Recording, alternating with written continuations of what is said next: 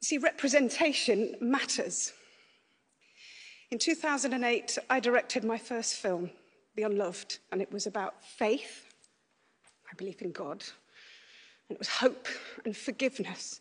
But as much as anything, it was what I wanted to tell little Sam, homeless and cold, hungry and alone, that you'll have a family one day, and you'll have a life beyond what the government statistics have laid out for you, because you matter. So don't give up. You see, the stories we tell, they have the power to change people's lives.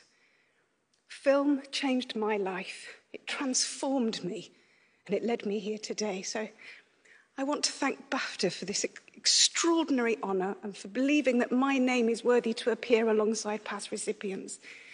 And this means more to me than they will ever know. And